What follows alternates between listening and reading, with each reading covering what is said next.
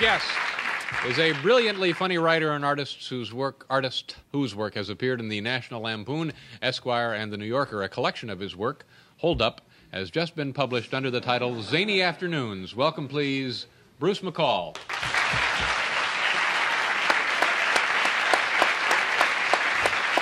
Hi, Bruce. Pleasure to meet you, sir. Thank you very much for coming by.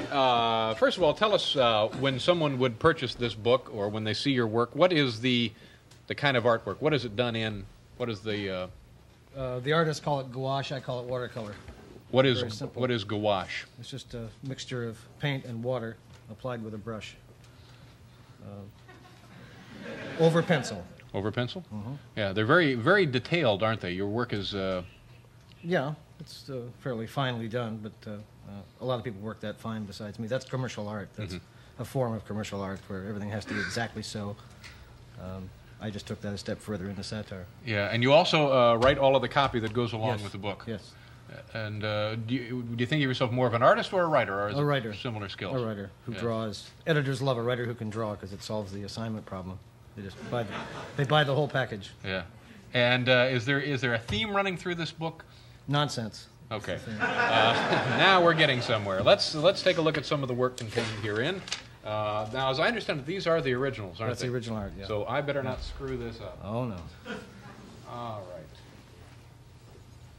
Okay. Is it okay to lift this off? Why not? You can see it then. Yeah, I guess it'd be pointless to get you out here and not even look at the stuff, wouldn't it? Okay, Bruce, what are we looking at? That's wing dining,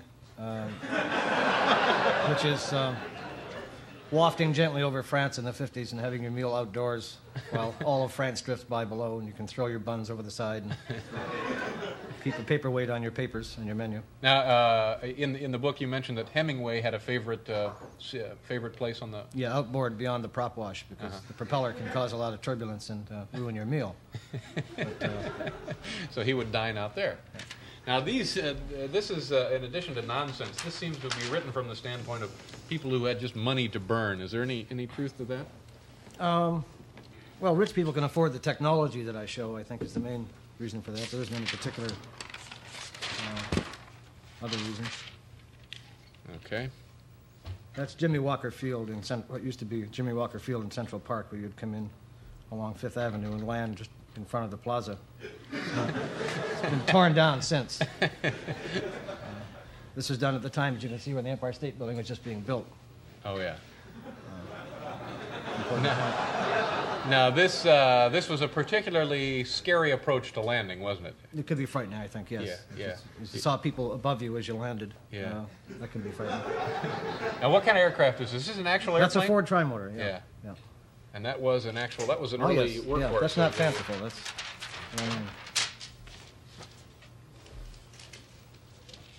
All right, another scene from days gone by in New York City, I believe, right, Bruce? This is the age of elegance. This is the Fifth Avenue subway, which was... the Goulds and the Vanderbilts and the Rhinelanders all had their own stops, and nobody else is allowed on it, and they serve champagne in the booths and leather-bound novels for sale. But it was very elegant. It's too bad it's gone. Yeah, it's sad to see that way of life. It's a shame that that's a thing of the past. Yeah. All right. We got time for one more here? Okay. Bless you. Okay. This is a lost pastime from before World War I. When Franz Josef or one of the Austrian nobility would shoot Zeppelins, or dirigibles, as they're sometimes called. It was fairly easy to make a hit, but it took a long time to go down. And to clean it up was a hell of a mess. Yeah, but easier than grouse, was that? Yes, they fell very gracefully, very slowly. Okay. All right, we have to pause here for a commercial. We'll continue looking at some more of Mr. McCall's work from Zany Afternoons right after this. We're looking at some pictures from the book Zany Afternoons. Bruce, what is that? These next few photos or drawings are from the 1937 Cairo World's Fair. Okay, great. Which was forgotten, unfortunately. This is the building put up by the cardboard industry called It's a Corrugated World. It blew away in a gale, and they found it in Tunisia about 3 years later. It's all made of cardboard. But it was quite the talk of the fair there for a while. I remember reading about it. Yeah. All right, here again from the World's Fair. This includes the official symbol, which is a pyramitrion, which is made of bakelite, a material that you don't find too much anymore. And unfortunately, it swelled during the day and shrank at night. The rings kept slipping off. The building would actually expand and contract. And this is the figure in the foreground is Man the Robot, who is the official symbol of much of the fair. Yeah, and in the back there we see Sillytown. Sillytown, the amusement park. What sort of things took place in Sillytown? Giraffe rides and local things. It was the Egyptian contribution. Local things. All right. And here, this is the controversial. This is the musical firing squad from Afghanistan. Every hour on the hour, throughout the whole fair. And always to music, huh? Always to music. Afghanistani folk tunes, mostly. This is a nice pavilion. This is the Museum of the Hat. Every time a lady entered, it tipped. The whole derby on top tipped.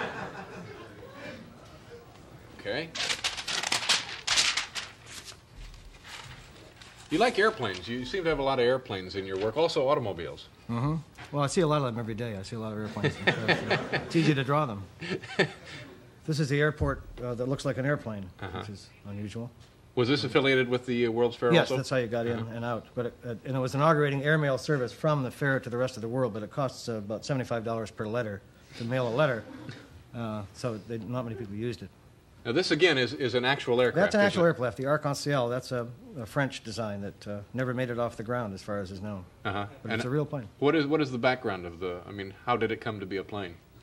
About a 21-year-old genius in France in the 30s designed it by public subscription, and they finally got a prototype built and set off for Rio and got it about 300 yards down the runway when it exploded. And that's a sad story of the Arc-en-Ciel. Yeah.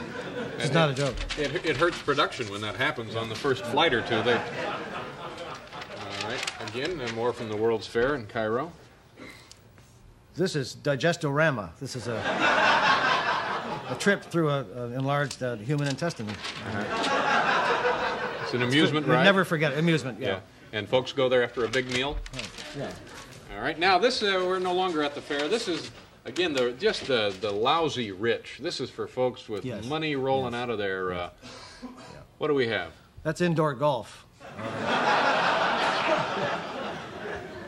And the trick was not to hit the constable on the wall and to try and not to, and as a joke, try and hit the ball off a suit of armor at the other end, which you can't see because the place is so big. Yeah.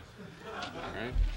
And something else. This is the biggest thing in the world, isn't it? The biggest thing in the world. The biggest thing in all the world. That's the RMS Tyrannic. You can see this city of New York in the foreground.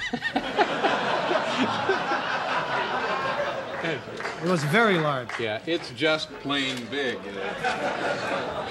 If you were in steerage, you had to hurry because you couldn't find your berth by the time you hit New York, usually. Yeah, your steerage passengers were advised to run, according to the book. That's right. Now this is a dining room, isn't it? This is one of the first-class dining rooms. Yes, you can see the tables. Yeah. The skylight. The right crowd and no crowding, they often said. The right crowd and no crowding. Yeah. All right. Oh, this is great. Now this is a car. That's the 1934 Bulgemobile Air Dream sedan, going by a place where people are out of work. And the headline is, "Brother, can you spare a glance?" Even if you're out of work, you'd admire those lines. Okay, and let's see. Let me get to this one. Oh, it's the last one, so we will get to it.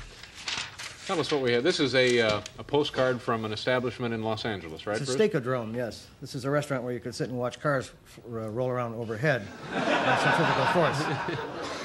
It was noisy, but there was nothing else like it. Well, that's the important thing, as long as nothing... And the little note says, "Quite some place, only one car running the night we were there, but what a racket." Very nice. The Steakodrome. Wonderful stuff. Bruce McCall. Thank you very much, Bruce. We'll be right back. Hotel accommodations for most guests of Late Night with David Letterman furnished by Berkshire Place, a Dunphy Classic Hotel, in exchange for this announcement. For reservations at Dunphy Hotels in the U.S. and Europe, call toll-free 800-228-2121. Thank you. We're out of time.